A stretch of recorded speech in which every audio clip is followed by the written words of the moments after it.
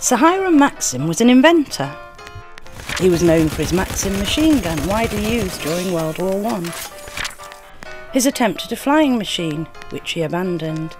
The oldest ride at Pleasure Beach, Blackpool, Sir Hiram Maxim's captive flying machines, and his claim for inventing the light bulb.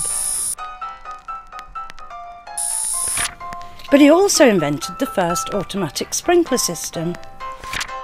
A large furniture factory had burnt down, and he was consulted on how to prevent it happening again. His system would douse the areas on fire and would also report the fire to the fire station.